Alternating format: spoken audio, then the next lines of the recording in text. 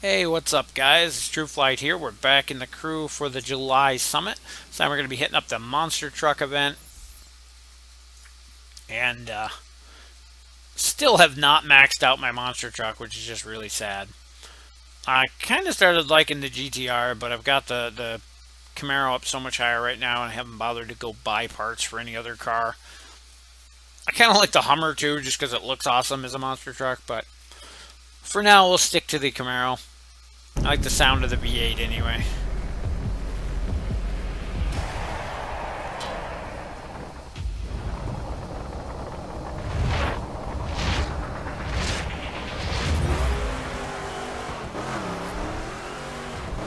Actually, I haven't messed with the monster trucks enough to know if they all sound similar.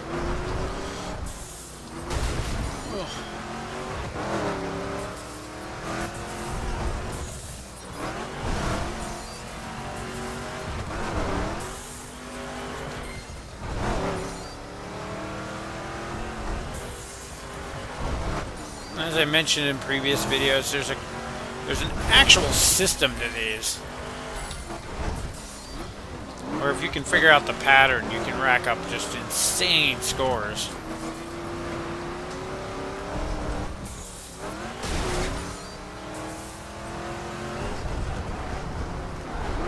I'm usually happy getting about 30,000. I'm not a greedy man.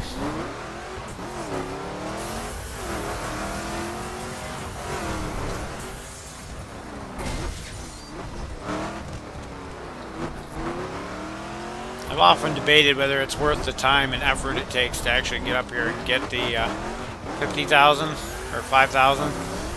If oh, that was close. The time it takes you to get the thing costs you more than the 50,000 you get by actually getting it.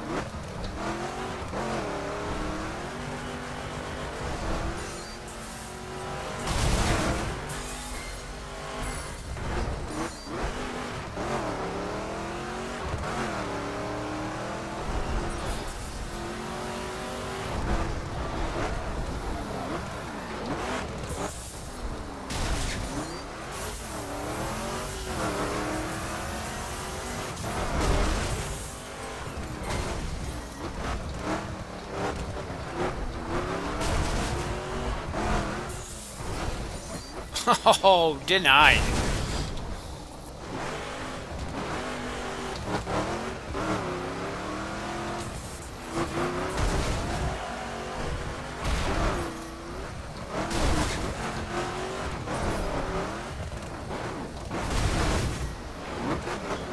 Just kind of hoping to grab that 500 there, but see if we can't hit the loop.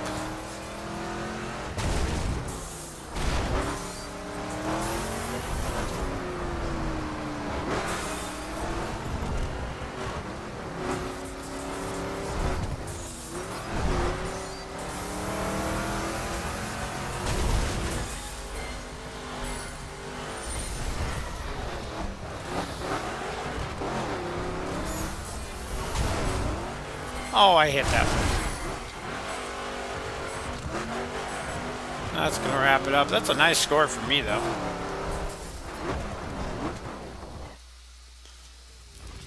As far as my averages go, that's way above. Normally I average around 30, so I'm extremely happy with 45. It's still going to be sad compared to the record holders. Again, if you look, people post videos all the time. There's certain combinations, a certain route through there that net you a ton of points. And once you figure out the pattern, you can rack up some huge scores. It's actually respectably close for me for being my second worst event, right up there with Drift. Anyway, not going to bother with a second run on there. I'm happy with that. So that's going to wrap it up for the Monster Truck events. And we'll see you in the next video.